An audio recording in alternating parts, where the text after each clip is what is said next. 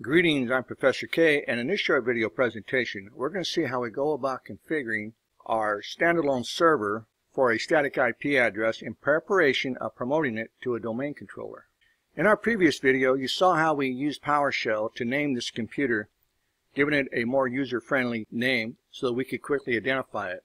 In this video we're going to go on to the next step of statically configuring this machine with a IP address.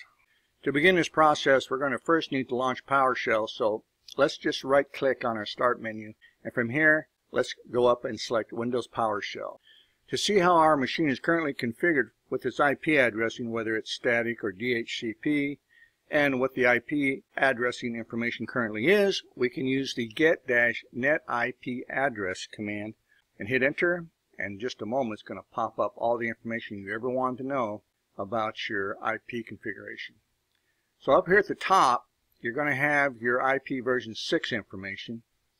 And then down here further on down, you're going to get to your IP version 4 information. Currently I have a dynamic IP being assigned to me on my Ethernet interface given the index ID of 11. And I can tell that this is DHCP because it tells me so. We also can see the IP address for another interface, that is interface 1, which is not being used.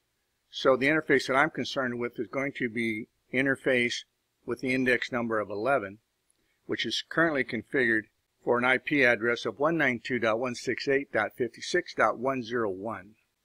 With our previous get command, I was able to identify the interface, and it was assigned an index number of 11. I also saw that it was dynamically configured with a specific IP address, but that's not the IP address I want to assign to my network. I want to go with my IP addressing convention that I've always used, which is 192.168.45, and I've always IP'd my domain controller starting with the host IP of 10. Now by default, they're going to use that prefix length of 24-bit for the subnet masking. Now another switch that you can add in here is for the default gateway. It's just dash default gateway, and then you can assign the IP address for the default gateway, which is normally the inside interface of your firewall or your router that'll take individuals out to the internet. Anything they can't find on the internal network, the default gateway will direct them to the inside interface of the router or the firewall that will take them outside of the network so they can find what they're looking for. Alright, so I have everything configured the way I want it. I'm just going to go ahead and hit Enter, and it comes back up and it lets me know that the command completed successfully, and I now have a static IP address on my interface with the index number of 11 of 192.168.45.10. Let's go ahead and clear the screen, and now we're going to go ahead and check our IP configuration using the ipconfig /all command, and we can see that I now have a static IP address assigned of 192.168.45.10 to my Ethernet adapter for this particular machine. Now since this machine is going to be a domain controller, I don't want to statically configure it with its own IP address for the DNS server. When I install this machine, or when I promote it to being a domain controller, it will automatically assign itself the loopback address to its primary DNS, and that is what we want, because we don't want this machine looking for itself.